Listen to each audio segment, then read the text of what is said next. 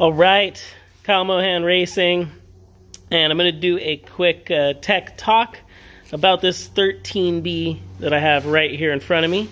And although it probably looks normal, it is very unique, and it is an OEM motor. So what it is a OEM 13B propane motor, propane usable, propane runnable motor directly from Mazda.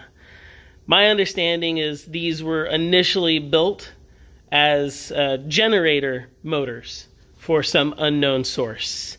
So I'm going to do a quick overview of what these Mazda OEM Propane 13Bs came with from the factory. This one happens to be brand new, sourced from Mazdatrix, but they said don't bother, there are no more left. This happens to be an old stock item that was recently sold. So first thing to note would be that it is a 13B from the factory, and I do know that it has Series 5 rotors inside, brand new high compression Series 5 rotors, and 2mm 13B ceramic seals from the factory. I don't know what manufactured ceramic seals they are. My assumption would probably be, since it's Mazda OEM, they're Ionetti, but I have no factual information on that. I just know that they are ceramic. It's T2 or 1989 to 91 turbo side housings. So you've got the 4-port configuration. Sorry, there's tape on there, but it's a 4-port intake, but it does not have primary injector holes from the factory. So they must have had some type of other method for injecting, especially since it was obviously a propane motor. It's also unique in the fact that it's a Turbo 2 sides or late model sides and comes with a brand new factory distributor. Obviously, these side plates from their original design were meant to be fuel injected. So this was interesting that it's running a distributor up top. Kind of cool stuff. The front cover, also unique. If we come down here, you can see that it's actually looks like a GSLSE, I'm thinking, or maybe, probably GSLSE. You can see that would be potentially a turbo drain back, but you've got your motor mounts here on the front. And it definitely is running OEM pulley water pump configuration with multiple accessories, so it makes me wonder what they had going on there. Kind of interesting.